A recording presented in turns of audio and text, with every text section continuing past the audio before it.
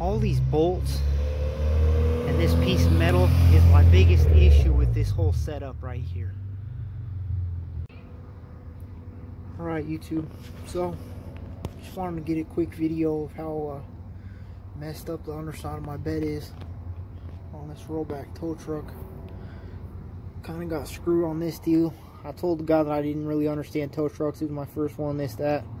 I guess I messed up, because this is what I ended up with. I've also got a grease fitting here that I got to try to get out with an easy out or something.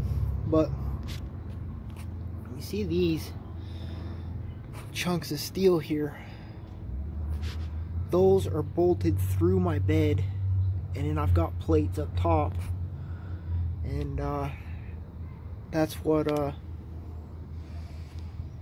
is used to pull my bed on and off now. But I'm really not liking it, so now that I've got a little more knowledge, I'm going to tie some chunks of steel out to my rails here, but I've got to bring them in enough and kind of angle them and then across, you know, to where I've got clearance for my substructure here as it slides. You can see the angles. That one's angled. Well, then I see up here, that one I'm gonna have to cut at an angle just to give myself maximum clearance and whatnot, but that's fine, I'll do it. And then I ripped out the understructure for my hydraulic hoses, because I've got an electric winch on here, so I already did that project this morning. That was kind of fun. I'll show you guys a picture of that now. So there's my understructure. They used to hold all the hydraulic hoses and stuff. I figure that's just a bunch of weight that I don't need now, because as you guys see, I've got electric winch and a battery, and that thing's been sufficient enough to pull anything that I've needed onto the truck.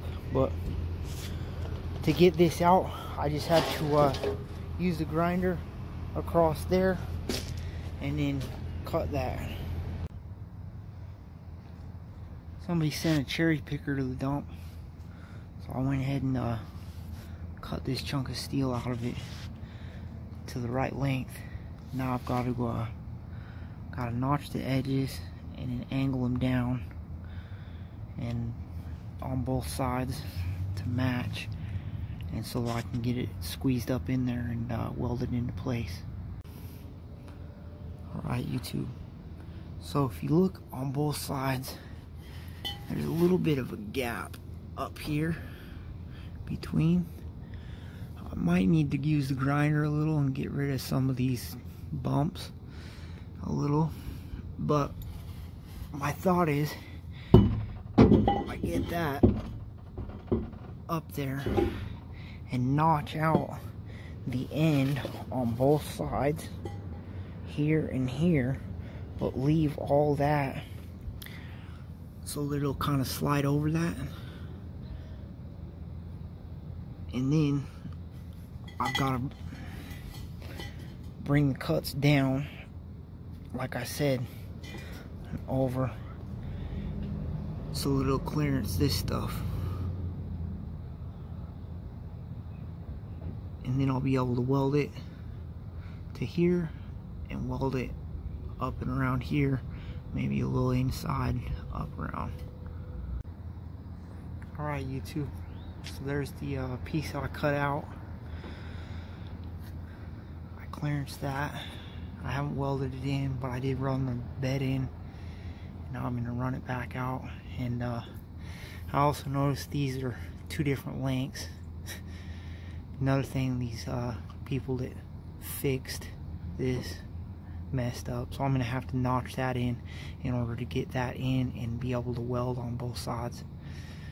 I think I'm going to now take another piece and make two smaller ones of these that I can kind of wedge up into the sides, into each side, and be able to weld, you know, further up on those two plates, so that I'll have the one across the back and then one and one.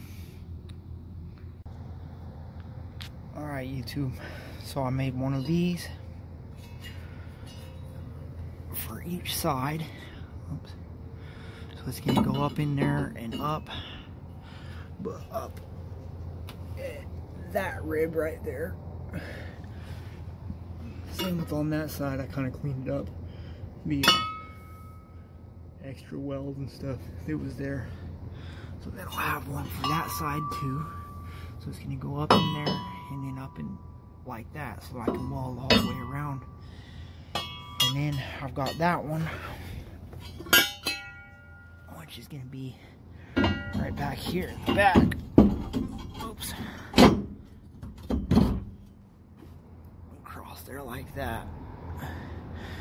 Of course, centered up or straightened up, but it's kind of crooked in there. But I'm not going to keep on jerking the camera around and making you guys dizzy. So you guys see, I'm going to weld it up there, and then I'll have those little short ones, and then I'm hoping at that point that I can take off all these bolts and the plate from up top, and that it'll be strong enough, but we'll see. Alright, YouTube, so I got that all welded in. Got that one welded in. And I'll put that one across the back there. Now I'm going to run the bed in and make sure that it's all working still, clearing. I got as much weld as I could. I kept on burning myself. It's kind of hard to weld upside down, especially with flux core, which got so much splatter. But I got it pretty good, so call that good.